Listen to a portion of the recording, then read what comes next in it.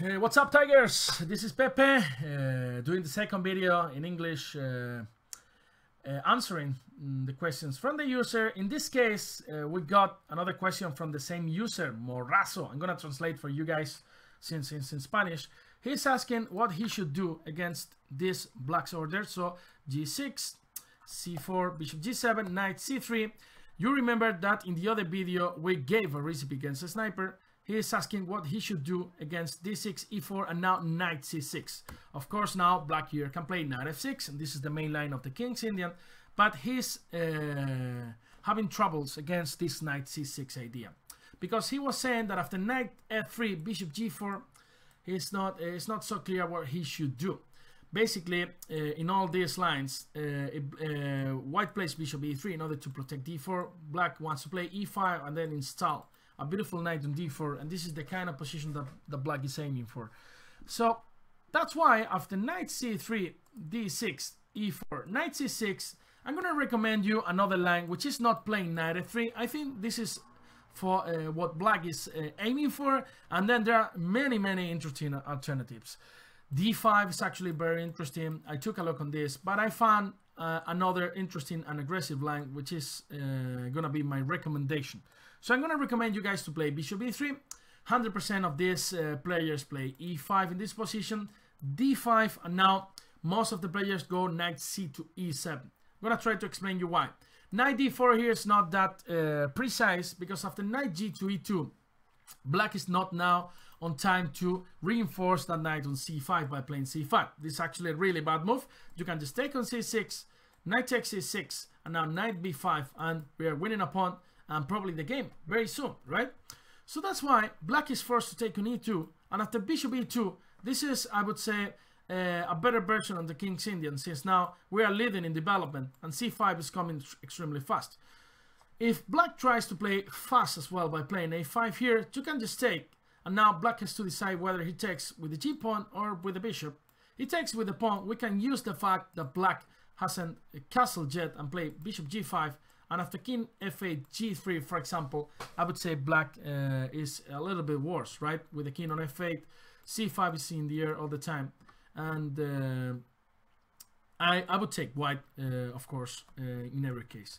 So if black takes with the bishop, then we can just play G4 fighting for the E4 square, and whenever this bishop retreats, we can even continue by playing H4, playing really aggressively. And I really like white position. Sorry for my English, guys. Sometimes it's actually quite crap, right? Crap or shit, whatever you prefer. So the thing is, after D5, black plays Knight C to E7, and now there are many alternatives. You could play Knight F3. You can play G4, it's a really interesting move as well, but the line I'm going to recommend you is the aggressive H4 in this position. The idea is, of course, very simple. When I go H5, when I grab our opponent's balls and then win the game, right? Black has two options. He can do something against H5, sorry, or he can just continue with his plan by playing F5. Let's try to see first if black wants to stop our H5 idea. He has two options, right? Playing H5 or playing H6. Let's see what happens if black plays H5.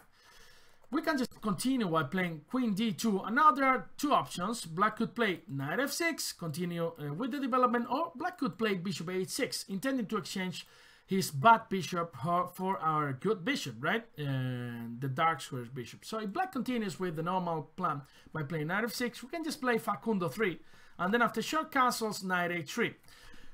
This knight could jump to G5, or we could go long castle, Knight F2, and then some plans related by playing G4 in order to attack our the black skin, right? And I think this position is pretty interesting for white. So if black goes Bishop H6, it's true that he managed to exchange his bad bishop, but the thing is, we can take on H6, and now this knight on H6 is actually completely misplaced, and it's not trivial how to complete development by black, right? Because now actually black can never, let's say after long castling, can never go short castle because of obvious reasons. since this knight on h6 would be hanging. So he's gonna have to waste 2 tempi by playing f6 and knight f7, and this could be pretty slow. So let's say f6, bishop e2, knight f7, and f4, and we are already attacking. If black goes short castling, we can continue development. There are many interesting ideas related by playing f5. Maybe f5 is just killing black in this position, right? Since now h5 is going to be hanging, and opening the g file is going to be a disaster for white, for black, sorry.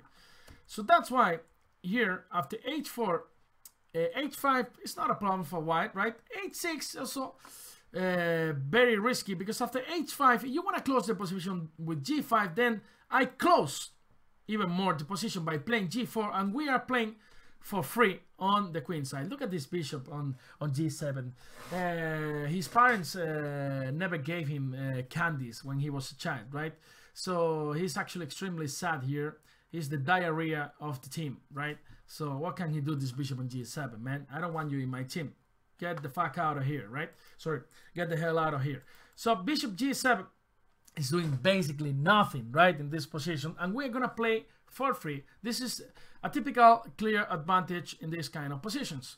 You play f3, then you play maybe knight e2, knight g3, bishop e2. You can even go short castling, and then b4, c5. You're playing for free.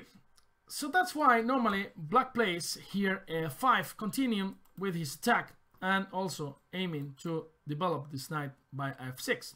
Here we recommend h5. 100% of players play here f4 because h6 is coming, f4, bishop d2, and now black has 3 main options here in this position. Black can play knight f6, allowing h6. Black can play knight h6, or black could close the position by play g5, reinforcing f4. g5 is the main move. Let's start with the secondary lines. So the first move is knight f6.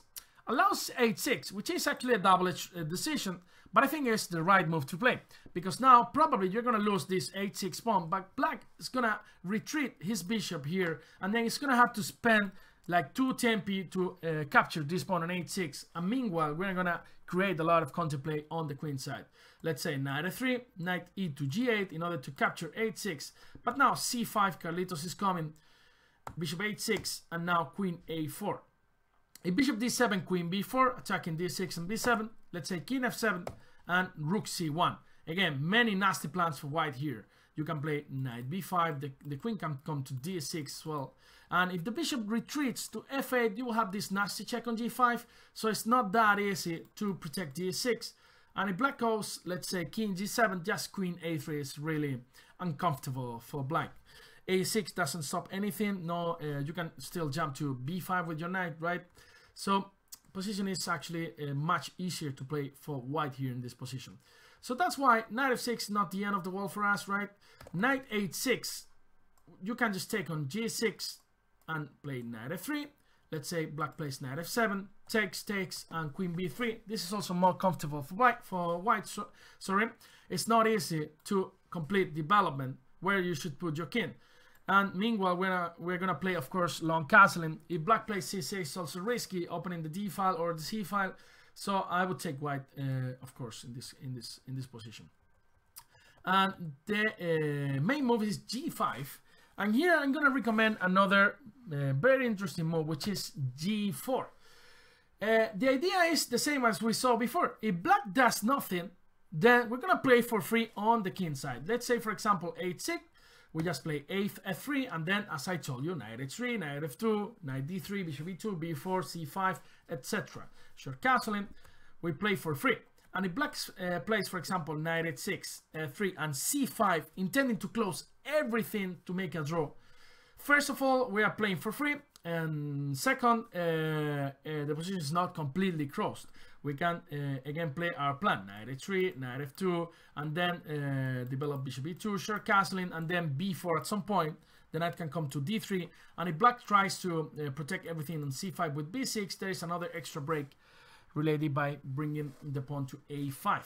So I would take white here, and you can play until the end of the world. You can play until the next week, and black is gonna struggle in this position. So that's why I think maybe if black wants to win the game as well, he's got to take on g3. And here we're going to recommend a novelty, which is f3. Of course, f takes g3 is not a bad move, but I like f3 since we protect even more the center, and now the breaks with c6 are not that dangerous as is if we don't have a pawn on f3. The idea is rather simple. We want to recapture the pawn on g3 and then play queen c2 and long castling. Let's just see a sample line. h6, we go g5 is attack, knight g2, knight f6, knight g3, short castle and queen c2. And black has to decide what he wants to do, because if it's got two breaks, c6 and g4. g4 is, I would say, is extremely risky, because now if you want to attack me, then maybe after rook g1 you have to think what you're gonna do about your king, right? So this is extremely risky for black. And if you play c6 here in this position, you can just play long castling, c takes, bishop d7, king b1, a6, and now you want to use the c file as well. Let's say queen d3, queen b6, bishop e3, and knight d1, with the idea if black goes rook a c8, you can just go queen a3. And again, this position, you are the one putting pressure on the black side. Yeah, so this is my recommendation. This is my recommendation against this particular order for black, sorry, knight c6 instead of knight f6. My recommendation is going to be bishop e3, and then after e5, d5, knight e7, h4. Remember, all these positions where actually the king side is close, but you got this option of going c5 and b4 and create counterplay on the queen side are basically impossible to lose, and you got interesting options to put a lot of pressure in your opponent. So I hope you guys enjoyed this recipe, and I'll be posting more videos related with some other users' questions. So be good and don't drink if you drive, alright? Because then you make the car dirty. It's been a pleasure for me. This is Pepe for Chess24. Bye bye. Be good, my friends. Take care, Tigers.